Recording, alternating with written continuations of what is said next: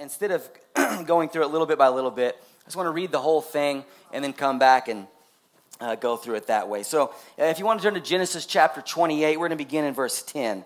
It says, Jacob left Beersheba and went to Haran. And he came to a certain place and stayed there that night because the sun had set. Taking one of the stones of the place, he put it under his head and lay down in that place to sleep. And he dreamed, and behold, there was a ladder set up on the earth, and the top of it reached to heaven. And behold, the angels of God were ascending and descending on it. Now remember that. The angels of God ascending and descending on this ladder. And behold, the Lord stood above it and said, I am the Lord, the God of Abraham, your father, the God of Isaac. The land on which you lie I will give to you and to your offspring. Your offspring shall be like the dust of the earth, and you shall spread abroad to the west and to the east and to the north and to the south.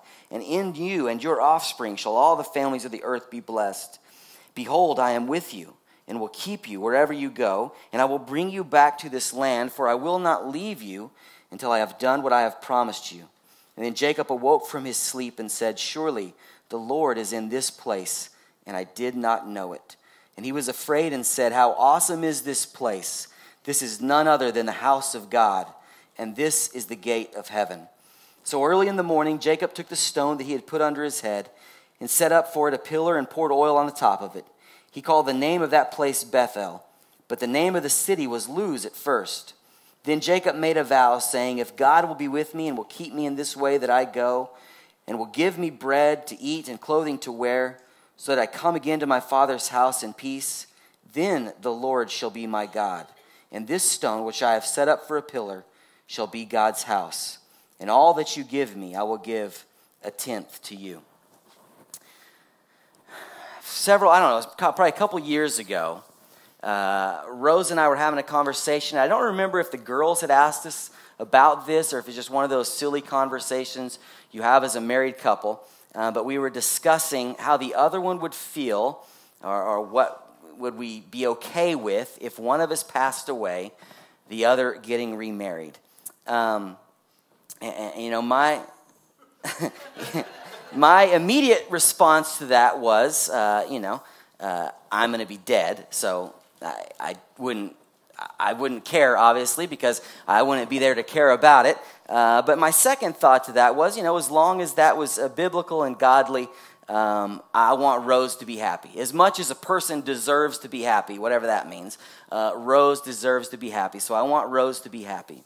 Well, not too long after that conversation, I had a dream where I had passed away and Rose had remarried. And I woke up in the morning, and after seeing Rose married to another man, and I was shocked at just how little I actually care about Rose's happiness.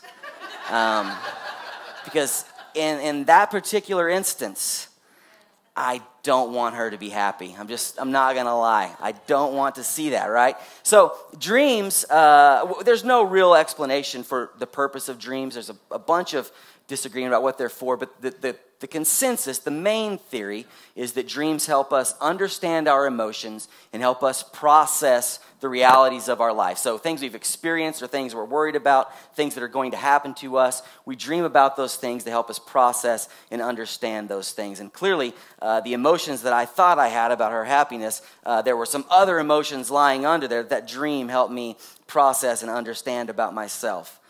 Here we are, Jacob has this dream where he encounters God. Heaven meets earth. And if ever a guy needed to process some things that had happened in his life or to understand some emotions, it was Jacob. Because Jacob is running at this moment like a fugitive. Jacob is running pathetic and cowardly away from his family. And this is one of those stories, Jacob's ladder, that we teach to our children. And, it's such a great thing that God comes and meets his people. We teach this story as sort of a joyous thing. And we've even written songs about climbing Jacob's ladder. And it's sort of a happy, clappy moment. But this story doesn't start off that way. This story is not a happy, clappy. Jacob is a scoundrel and he's evil. And this part of the story can't be divorced from what we've already read. Now, I want to turn back to Genesis chapter 27 for just a minute, because this is not all Jacob. Jacob's got a co-conspirator in this. He's deceived his father, and he's stolen from his brother and left victims in his wake. But go to Genesis chapter 27. Let's look at verses 43 and 45. Jacob's not totally alone in this. This is his mother's plan. It says, "Now therefore, my son, obey my voice, arise, free to Laban my brother in Haran, and stay with him a while until your brother's fury turns away, until your brother's anger turns away from you, and he forgets what you have done to him. Then I will send and bring you from there. Why should I be bereft of both of you in one day?" So here's Rebekah, Jacob's mother. Remember, Jacob is Rebekah's favorite. And Rebekah's got this plan to send Jacob away to her brother Laban so that he might get away from Esau's anger. And she says, go there for a while. Okay? And that word "a while," it's the same word that's later translated. You'll remember in a few chapters we'll get to Jacob marrying Rachel.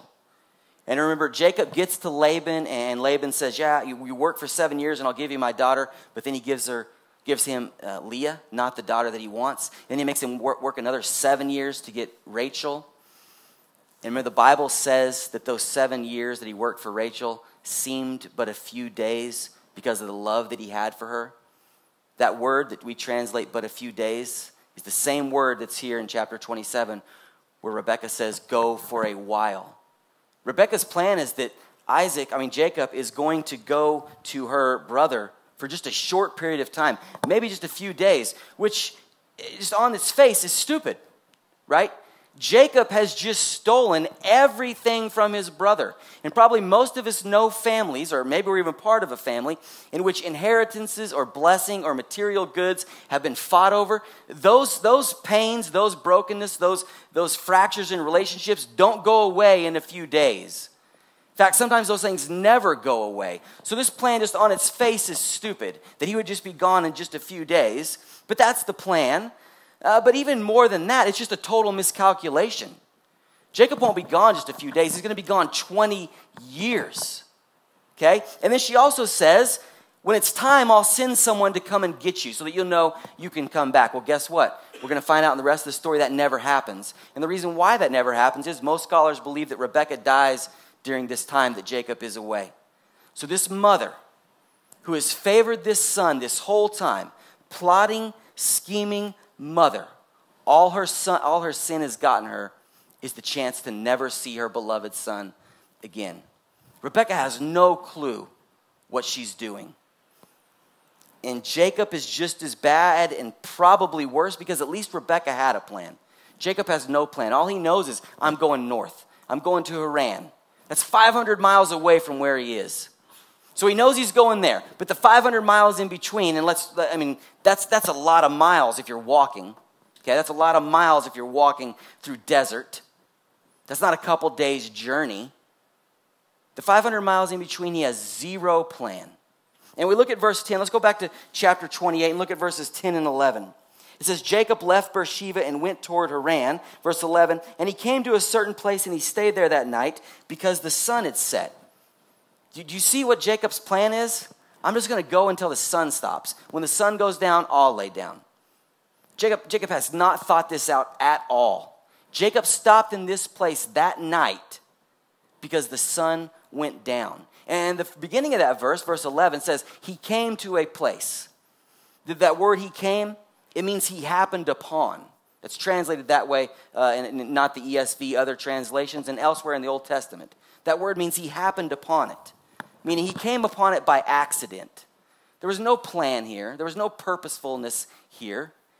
Jacob has no idea what's going on. He's just wandering aimlessly as a fugitive, as someone who's left victims in his wake, and he stops because the sun goes down. And remember, as we talked about a few weeks ago, this isn't a 17-year-old boy.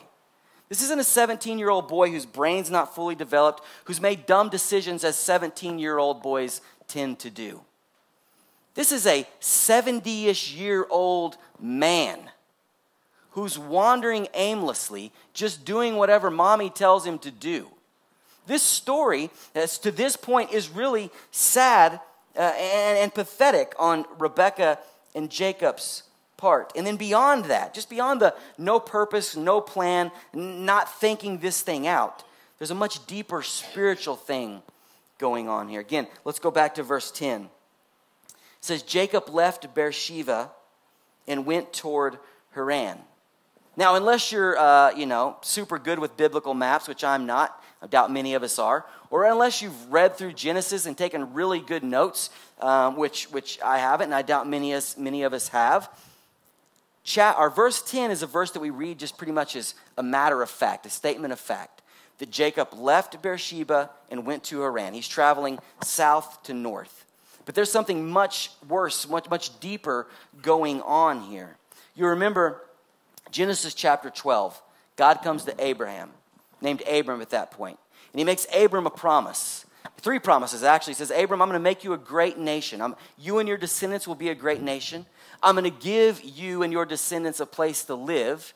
And I'm going to make you and your descendants a blessing to all the people of the earth. That sounds like a wonderful thing. It's a wonderful promise from God to this man, Abram. But God requires something of Abram. He says, you're going to have to leave your land. You can't stay where you are. And so he says, you're going to go down into the land that I'm promising to give your people. The land that will be your people's at some point. That's where you must go. So where Abraham goes is down south. And where Abraham actually ends up is basically where Jacob is running away from. Jacob is running away from Beersheba. Jacob is running away from the promise of God. And where's he going? To Haran. And where was Haran? The place where Abram was that God told him to get out of there. Now, it's impossible to undo the things that God is doing. But if a person could undo what God is doing, that's what Jacob would be doing here. So I just want to see that this picture that God has painted for us of Jacob and Rebekah, but specifically Jacob, is just, there's nothing good going on here. And again, for a 70-year-old man, you would think there's got to be some goodness, some highlight in his life. But God's chosen, we're not talking about that. All I'm showing you is the deceitfulness and the scheming and the pride and the arrogance of Jacob, because I want to show you what I do in the lives of people. And so what we see here is this should have been the greatest time in Jacob's life, because he's got all the material blessing, not all of it, but 2/3 of it. He's got everything he could ever want. God is with him. He's blessed his grandfather and his father, and now Jacob has that material blessing, the birthright. And he's got the blessing. So he's got the spiritual blessing as well. He's got the privilege. He's got the promise of prosperity. This should be the greatest time of Jacob's life, but because of his sin, it's the lowest time of his life. Because of his sin, his life is marked with shame and fear and isolation. Nothing is going right for him. He's not seeking the Lord when he has this encounter with God. In fact, Jacob has mentioned God's name one time in this story, and that was to tell a lie. That was to convince his dad that something that he was saying that was untrue was true. He's only used God's name in vain. He's not seeking God. Jacob could not be less worthy of an encounter with the Lord in Genesis chapter 28. And so here he is stopping for the night, and as far as he knows, on this particular night, he is in no particular place. But let's look at verse 11 one more time. It says, and he happened upon, as we saw, he happened upon a certain place and stayed there that night because the sun had set. Now, in that Hebrew, if we were reading this in Hebrew, we would see a definitive article there. It says, Jacob happened upon not a place. Jacob happened upon the place. And the point is this. Jacob, in all his sinfulness and is running like a pathetic, cowardly fugitive, because that's what he is. There's no plan. Jacob has no idea what's going on, but God does. And Jacob had come to not a place. Jacob had come to the place. And it's in this place, the place, where God burst into Jacob's life with the full force of his mercy and grace. And he's going to renew the promise that he gave to Abram with Jacob to the lowliest and the least deserving. So suddenly this ladder appears, and it's probably more likely that this is a staircase. We know from just the etymology of that word that it's probably a staircase. We've always just translated it ladder, and so you'll see that in your translations, ladder. It doesn't really matter. But there was temples where Jacob lived in the ancient Near East called ziggurats. I think we've got a picture of that. Ziggurats were these square buildings, rectangular buildings, one on top of another. Temples just like that. And as you can see, there were staircases, went up the side to the top. And the point of that was when you came to worship in that place, you would ascend that staircase, you would get to the top of the temple, and there you would meet your God. And so Jacob was familiar with that. Jacob had seen staircases that all the people around him were telling him led to some God, one God or another. But there's two very important differences between the staircases on the ziggurat and the staircase that God makes that night, or the ladder, whatever you want to call it, doesn't matter. Two important differences. One is God's ladder, Jacob's ladder, is built by the hands of God, not by the hands of man. That ladder's not there because of human effort. That ladder's not there because Jacob merited it in his life and his doing and the person that he was. In fact, the exact opposite. That ladder's there because God is bound by God. God is bound to his word. So God in his character and his nature, because he's bound to that, loves the lowliest.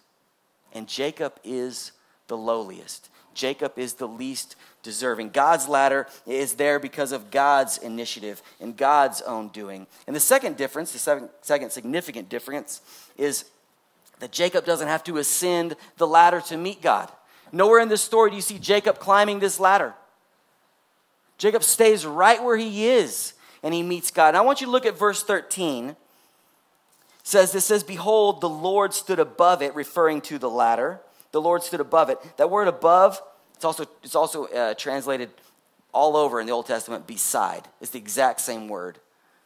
And you can decide what you want to. You can take it for however you want to. You can say God is above this, God is beside it. It doesn't matter. But I would turn your attention to verse 16. It says, then Jacob awoke from his sleep and said, surely the Lord is in this place, and I did not know it. Beside fits better with the Lord is in this place. When Jacob wakes up, he makes an altar on the earth. When Jacob wakes up, he calls a patch of earth Bethel, the house of God. Not some place above him, the very place in which he's standing. Verse 16 would make me think that what God was actually doing is not standing above the ladder, was standing beside it. Now, you can take that for wherever you want to. If you don't want to say God came down in Genesis chapter 28, we'll get to that in a minute. But the point is this, that if none human effort gets you to God, and every other God, every other people group around Jacob, what they believed was, and also to this day, every other religion, what they believe is your effort and your merit bring you into the presence of a God. There is one God, Yahweh, the God of Israel, the God of Jacob, the God of the church, the God of Parkview Christian Church, the God of you, who you come into his presence because of his love and his grace and his mercy and his doing. Nothing to do with you. One God, the God of Israel, the God of Jacob. And so that's a significant difference, and that's exactly what God does, is he comes to be with Jacob and he renews this promise. But he actually extends it. He doesn't just say, I'm going to make you a big family. I'm going to give you a land, and I'm going to have you bless all the people of the earth. He does say that. But he also says, Jacob, I'm going to do more for you than I said I would do for Abraham. I'm going to be with you. I'm going to sustain you. And I'm going to bring you back to your father's house. God extends the promise to the lowliest and the most undeserving. So that's the setup. What's the point of all this? What does this have to do with me? Many of you, or some of you, are probably familiar with the name Adolf Eichmann. Adolf Eichmann, if you're not familiar, is one of the architects of the Jewish Holocaust.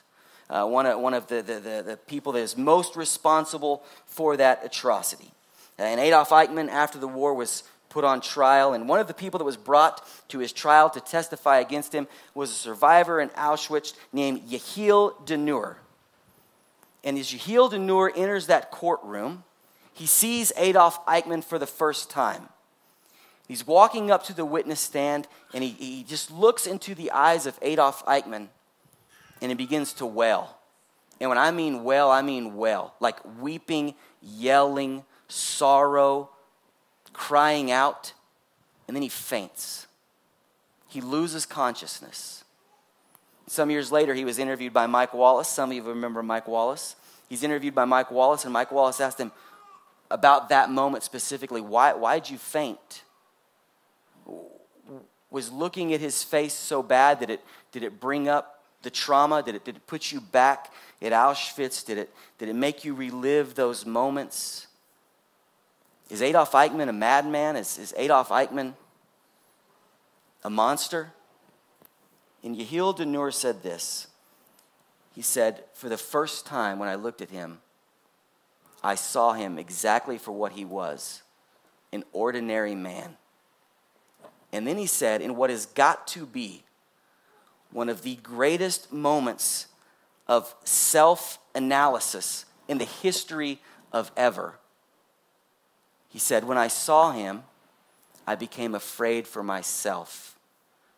I knew that what he was capable of, I was capable of. This is a quote, I am exactly like he. Now, we have a tendency, and I think part of it is probably just the nature of being an American, because we kick butt and take names, and we're right most of the time, and we're good guys, and we're always fighting the bad guys. That's kind of what we've been told. We have a tendency, I think, to have a little bit of a historical arrogance, and to think if I was in that place, I would have been one of the handful of the righteous and not the masses of the evil. I would have been different. Yehiel Denur knew that was not true. He knew he could have very easily been the evil. And I wonder if we don't come to the text sometimes and treat it exactly the same. And go to the cross and say, man, I'd be John or I'd be Mary, and not the masses yelling crucify. We come to David and Goliath. We say, man, if I just have faith, if I could conquer my giants, I could be like David. Forgetting that we're not David, we're Israel, cowering in fear of Goliath, in need of a Savior, in need of deliverance. We're not David, we're Israel. And I wonder if we don't come to a text this morning and forget to identify ourselves with Jacob. You and I are Jacob. There's no difference. And in fact, we might, Yehiel Denur said, I am exactly like he. We are not only like Jacob, we are Jacob. We don't just have the capacity to do the evil things that Jacob has done. We've done them. We're not exactly like him. We are exactly him. We are Jacob. And all of us are in this place, in this place of needing to come into the presence of God. We're all on this path of needing to encounter the living God, even though nothing in us merits that encounter. Even nothing in us merits coming into his presence. But we don't have the encounter because we're worthy of it. And like Jacob, we don't have the encounter because we're even looking for it. We have the encounter, we come into the presence of the living God because God breaks into the lives of unsuspecting and undeserving Jacobs, because God loves Jacobs. God loves Jacobs. So again, you might say, well, what does that have to do with me? Because I've already had my encounter moment. Some of us have not had that encounter moment, and we desperately need to come to God. We need to come to Jesus Christ. Some of us have it. What does this have to do with me? I've already had my moment.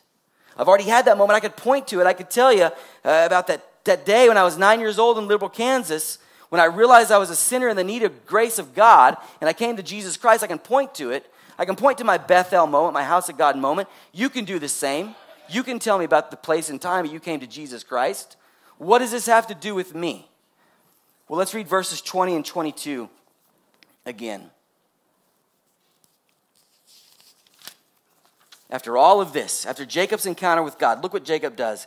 Then Jacob made a vow to God, saying, if God will be with me and will keep me in this way that I go, and will give me bread to eat and clothing to wear, so that I come again to my father's house in peace, then the Lord shall be my God, And this stone which I have set up for a pillar shall be God's house. In all that you give me, I will give a full tenth to you. If God will do this, if, Jacob, you just saw heaven open. You saw God unite heaven and earth. And you're not willing just to say, okay, I'll go with you, God. You don't have to prove a thing to me anymore. You've created me and given me life, and now you've shown up in this place and met me in this place, but you've still got to prove yourself to me. If things go my way, God, I'll follow you. If then, see, Jacob had come to the place, but Jacob hadn't arrived. And we're going to see the rest of this story. Jacob's got a long way to go physically. He's not even close to Haran. He's got to get to Haran, and he's got to come back. Jacob's not close physically to where he's going, but Jacob's not close spiritually either. And even though he had had this Bethel moment, house of God moment, the encounter with God moment, Jacob's got a long way to go with God. And if you're in Christ today, you got a long way to go with God too. And I've got a long way to go with God. Last Sunday, we were on the road to Florida, and we were in Alabama. And there's if you're familiar, there's a Buc-ee's. We stopped at 3 of those for some reason. There's a Buc-ee's. So that's going to make the exit off the highway fairly busy. It's also the exit to Orange Beach and Gulf Shores. So, I mean, this exit is just crowded. I mean, everyone's there, right? So like any good red-blooded American would, I pulled over into the right lane, and I just got in line and waited my turn to turn right on that intersection, right? But then what happens? All these selfish, dirty, no-good sinners pull in the left lane, and they start driving past us like they're just better than the rest of us, just waiting to cut off every single person in that line because they're better than them. And inside, shut up, Matt, inside, I'm boiling, right? I'm trying to be cool outside because I'm trying to be a decent person in front of but inside, it just irritates me to no end. And I don't want to see those people do harm, but a flat tire would be all right, okay? But then the Holy Spirit convicted me. Because this is literally at the end of Amos's sermon. We're listening to the sermon. At the end of the sermon, when he's talking about with the same mercy you give is the same mercy you receive. And I can't show mercy to people who haven't even done anything wrong to me. It's actually not wrong, is it, Matt, to get in the left lane and pass all those people? It's not a sin. It's not against the law. And I can't stand them. All right? And so the Holy Spirit convicted me in that moment. And, and I said, Joseph, you're an idiot. Well, later that week, we're standing in line. The girls are going to get some jet skis. And he looks at their licenses and says, you guys OU fans? We said, yeah. And so then from behind us, we hear this voice, and the guy's like, y'all, you ain't seen nothing yet. You come down to this conference. That's like my best Louisiana redneck voice. You come down to this conference, and we're going to, blah, blah, blah. And like in my mind, I'm like, don't say anything. Don't say anything. And I just get past it. And then he starts running his mouth again. I'm like, don't tell him about the 7 national championships we won. Don't tell him about the 167 All-Americans we have. Don't tell him about the 50 national conference championships we got. Like, don't tell him all this stuff. And then again, the Holy Spirit's like, what are you talking about? And I'm Joseph, to myself, you're an idiot. First of all, what's all the we stuff? You had nothing to do with any of that. Okay? But why are you letting this bother you? Why are you responding to some guy because he said something about a team you like? And in the grand scheme of things, getting a little rankled inside about traffic or because someone said something about your sports team is pretty benign. It's not really that big of a deal until you really pay attention. Because what's underneath that is not really benign. It's a man who lacks gentleness. It's a man who lacks patience. It's a man who's got a pride issue, who doesn't want to be offended. None of that's benign. It's all cancer, and it's all spiritual death. Man, I need the grace of God every day. I need the grace of God every day. I need to encounter God daily. And I love what the songwriter said. I need you, oh, I need you every hour. I need you. Isn't that something? Encountering God daily is far too infrequent. I need God every hour. I need him in traffic, and I need him in lines with goofy people, and I need him when I'm talking to my kids and my wife, and I need him when I'm writing a sermon, and you need him when you're at work or when you're loving your spouse. You need him when you lay your head down and when you rise up. You need God's grace. We need to encounter the living God constantly and consistently. Every day is not enough. So how do I meet him? How do I meet this living God? Well, it's an amazing thing, but this story, Jacob's ladder, it's never mentioned again in the Old Testament. And again, I just point out to you that this is God who is, after Genesis, he refers to himself as the God of Abraham, Isaac, and Jacob, the three, but never Abraham or Isaac individually. But he does repeatedly refer to himself as, I am the God of Jacob alone. He invokes Jacob's name. I'm Jacob's God. He's saying, I'm your God, Israel. And for some reason, Israel, the people that call themselves by Jacob's name, never mention this story again. This story where God unites heaven and earth. It's never again in the Old Testament. Never mentioned again in Scripture until it is. And one day there's this rabbi, wandering rabbi, and he's walking around and he's calling out disciples to himself, and he comes up to this man named Philip, and he says, Philip, follow me. And Philip is willing to follow him, but he says, but first I want to go tell my friend. And so he runs off to tell his friend Nathanael. He runs to Nathanael, who's far off, by the way. This rabbi's never seen Nathanael, at least not physically seen him, okay? Philip tells Nathanael, he says, I found the guy, I found Messiah. He's from Nazareth. And Nathanael says, Nazareth? What good can come out of Nazareth? And so Philip, in one of the great lines of all the Bible, says, come and see. So Philip takes Nathanael to see this rabbi. And as Nathanael is approaching, the rabbi says, here is one, an Israelite, speaking of Nathanael, here's an Israelite in whom there is no deceit. And now Nathanael thinks to himself, well, how can this man know about me? He's never seen me. He doesn't know me. And the rabbi says to him, Nathanael, before Philip called you, I saw you sitting under the fig tree. And Nathanael knows immediately there is something extraordinary that can come out of Nazareth. And he says, you are the Son of God, the King of Israel. And the rabbi, Jesus, says, Nathanael, you believed because I told you I saw you under a fig tree. But greater things than these will you to see. Heaven will open up, and you will see angels ascending and descending on the Son of Man. It's never mentioned again until Jesus comes. And Jesus is talking about this story. And what he's saying is, I am the ladder. I'm the staircase. I'm the one who unites heaven and earth. I bridge the gap between God and man. And if you're a Jacob in need of an encounter with God, that comes in one way, through me. No one comes to the Father except through me.